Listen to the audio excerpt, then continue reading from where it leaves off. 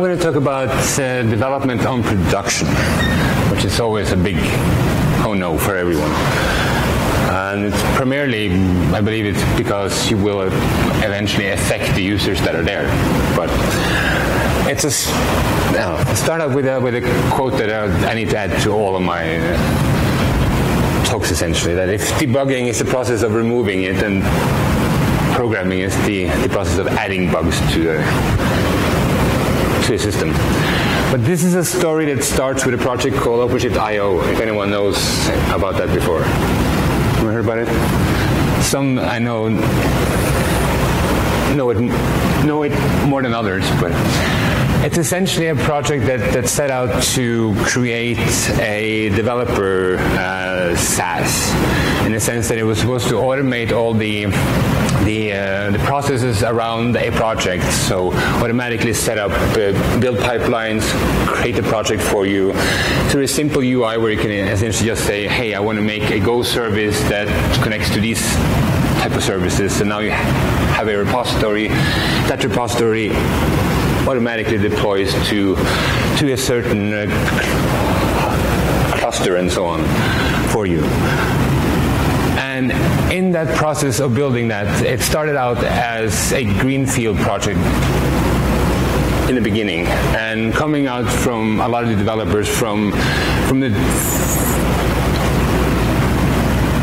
tooling, from libraries, and not necessarily experienced cloud developers. But the beginning is always nice in a project. You can always start out with just a service or a application that you run on your local machine. And the world is kind of nice. You can start, you can debug it, you can do whatever you want. And as it starts to kind of grow out a bit more, you start to get into the containers and so on. This was a platform or a software as a service that was going to run on top of Openshift, so eventually would have to be some form of containers. And still, in the early days, there was just a couple of containers. There was a few services, easy enough to run through something like Minishift or some form of local Openshift instance that you can run on your own machine. And then you start to run into the kind of the distributed computing fun things that you don't have to deal with when you have a monolith or one service, that the network isn't reliable and there is latency and the bandwidth is the internet and so on. And you start to throw the developer experience out the window. Because when it runs in OpenShift or in a container platform, it's not as easy as it used to be. There used to be that one little process that you can deal with, and you can run a database on the side, and you were kind of fine. So as developers, we wanted to get the speed back, essentially. We had problems with getting this to run in a proper way. So we were still on the local cloud that you ran on your own machine. So each developer had their own cloud instance, essentially, trying to run this whole app. And the tools we were looking at then to kind of take back some of the control we lost with going to a container runtime was things like Squash, to be able to debug the services as they're running in the cluster,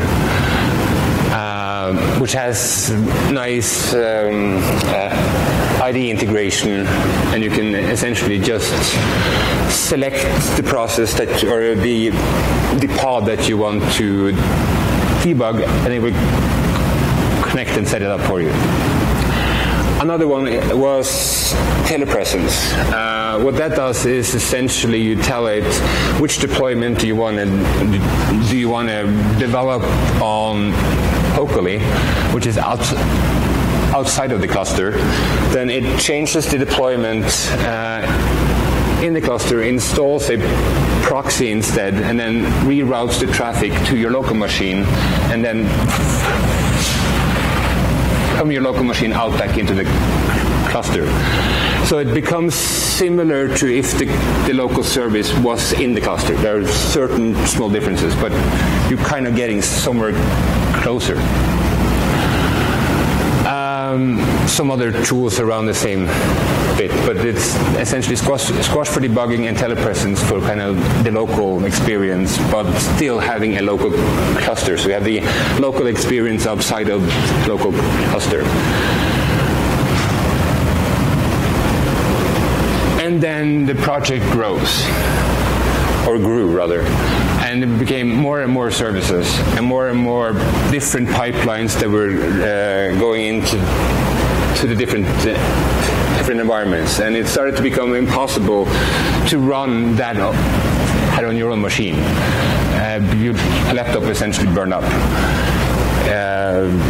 When you have 30, 40, 50 different services that are all going to run, and they're all going to have some special setup somewhere, whether it's Openshift or Minishift or whatever, and you end up with a complete mess, essentially. So to fix that, you move to a developer cloud, which is outside of your laptop, and then you potentially have a testing cloud and a staging cloud. And we've all probably been in projects that has stage and test environments and so on. And the theory is that they all look the same, but they never actually do.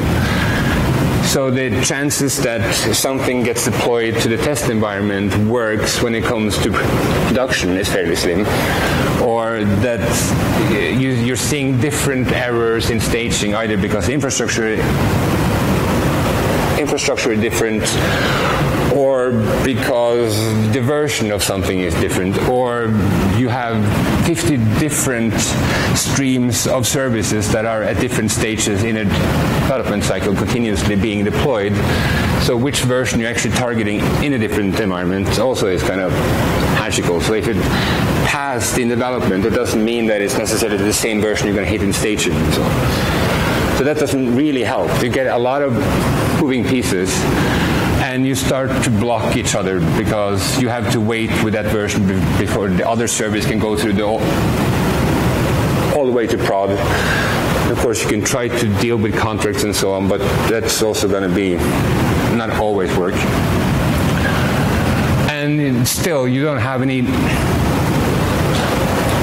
local experience anymore.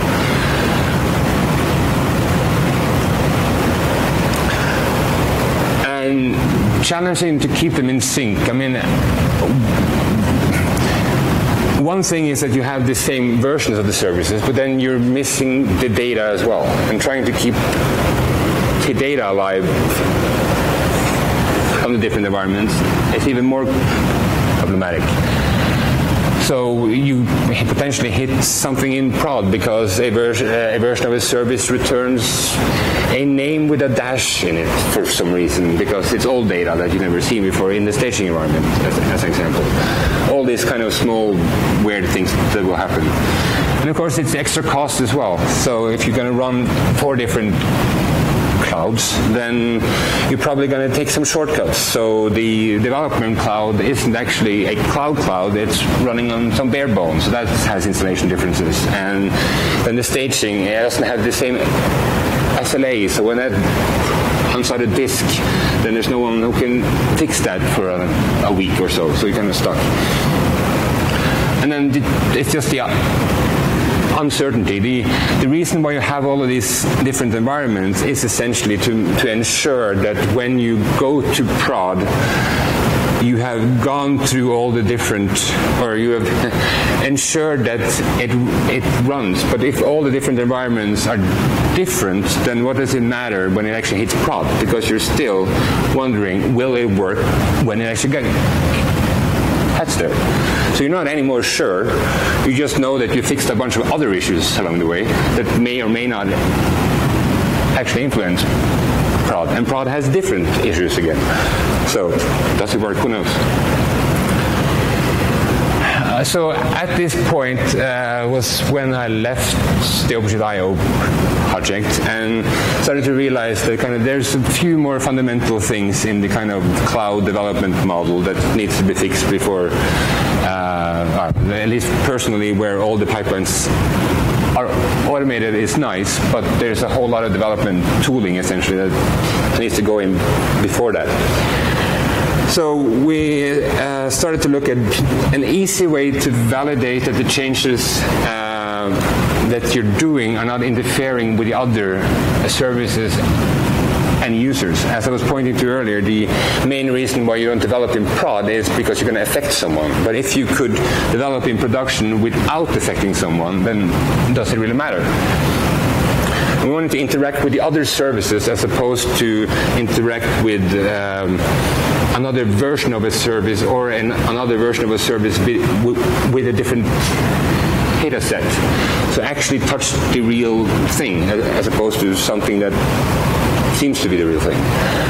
And then also have the ability to develop this as if you were developing a local service in the way you do in your favorite tools and so on, without having to go necessarily to a cloud IDE or similar.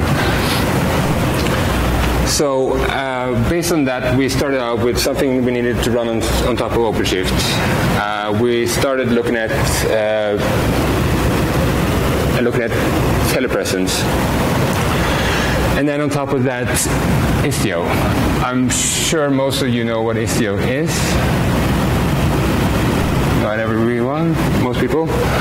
I'm not going to go too deep into it, but this is essentially on like a top-level view what it does. It injects proxies into all the server that runs next or intercepts all of the services, and then inject programmatic control over how the data flows, how the authentication and so on. So you can control without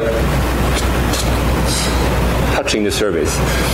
And we were then wondering how can we actually use this to our advantage, essentially. Why isn't this working? There we go.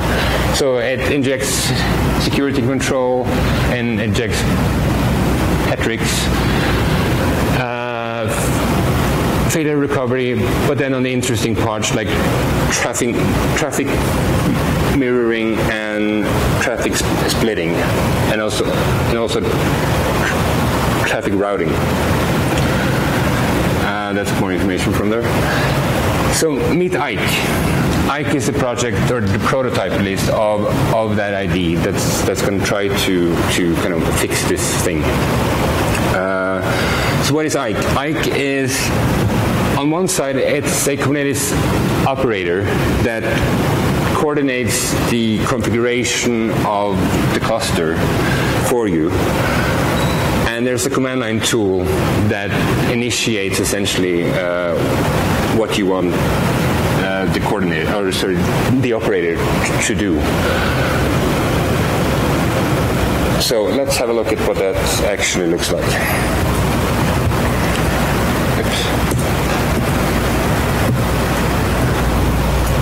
So we have an application here today. This is the prod view. It's not a very fancy application, but it's essentially a call stack. So you have one service that calls two other services that call each one on their own. So a total of 5 services. And if we now initiate Ike, just to get it started, this is the command line that is being called. Oops.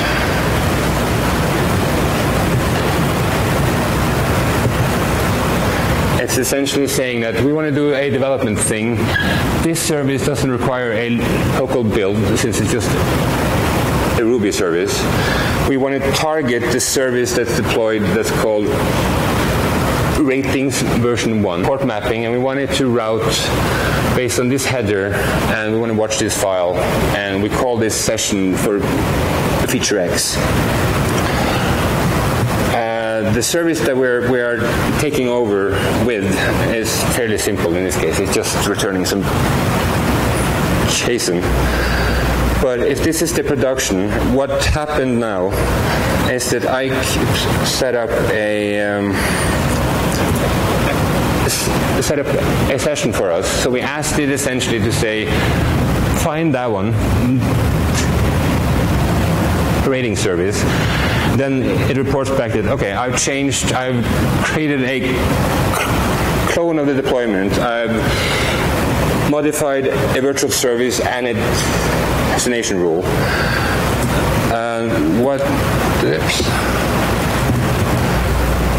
And it's also set up now a special route or a special URL for us. So when we hit the feature X, it will automatically add the headers to the calls that goes to the whole stack, which allows us to route just one specific part of it over to our new service. So that's now the service that we have taken over, the one that's now called devconf-u instead of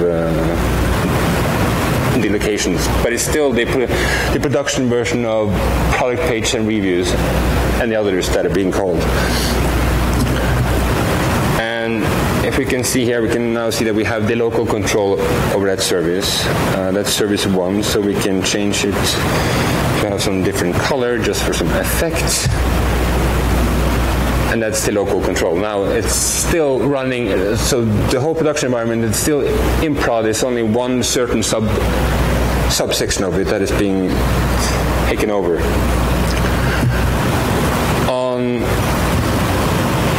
And we also have the ability to kind of join that session. So multiple developers can join in and have the same route essentially, and take over a different set of services. The only thing that happens is that it's I can look at the Kiali view of it. So you have two subparts of the rating service. One that's the prod, which is the V1, and then the new one that is the feature X. Let's see if this thing is ready. No, it's not.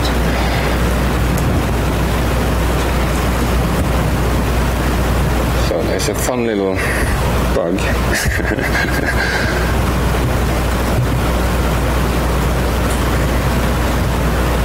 Come on.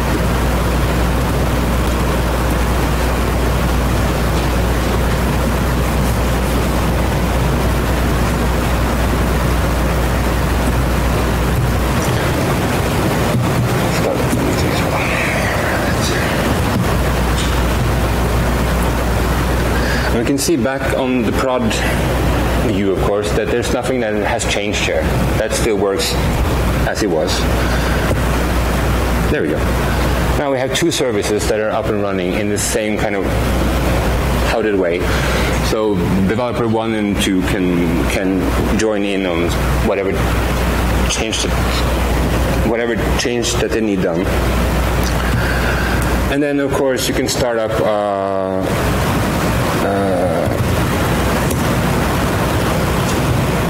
a second session as well that will create another full route, but then runs a second version of one specific service. Now there's two developer versions of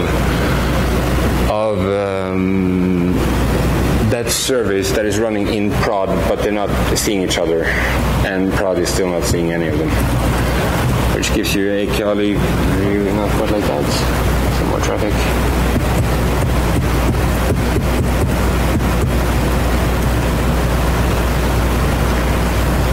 There. Now you have two different versions of one of them.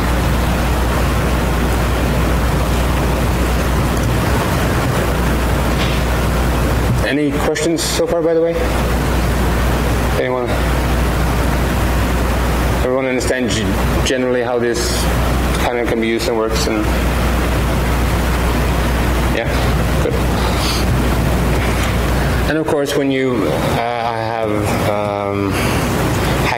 the operator a bit, so it doesn't remove the actual external routes, but we can see when we shut down the local development here again that it returns to the normal prod versions in all of them.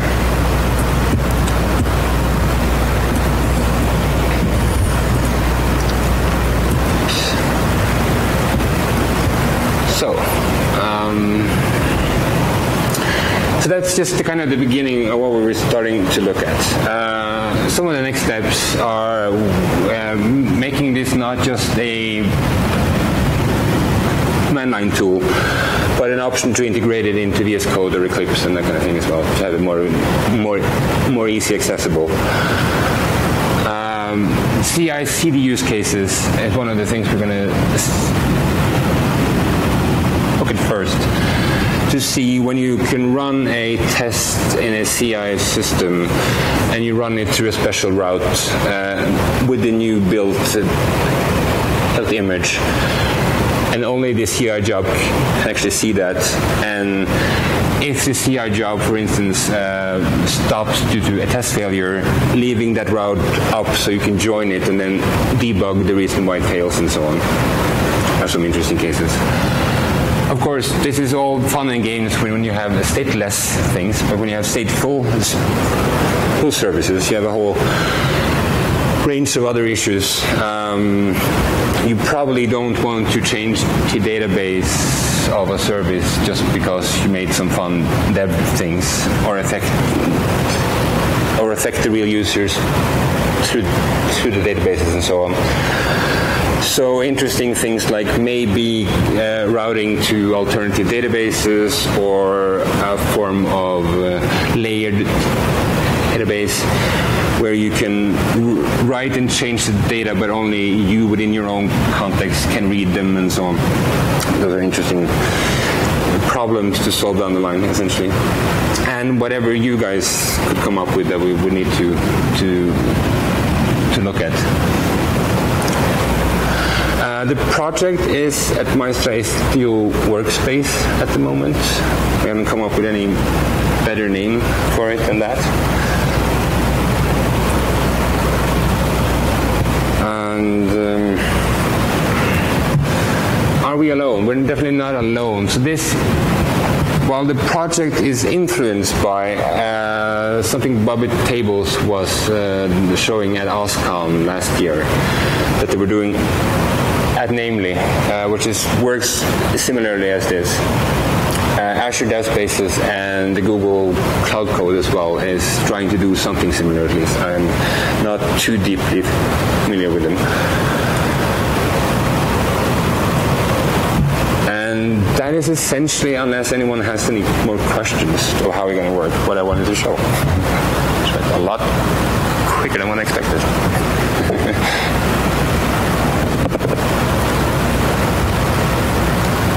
Any questions?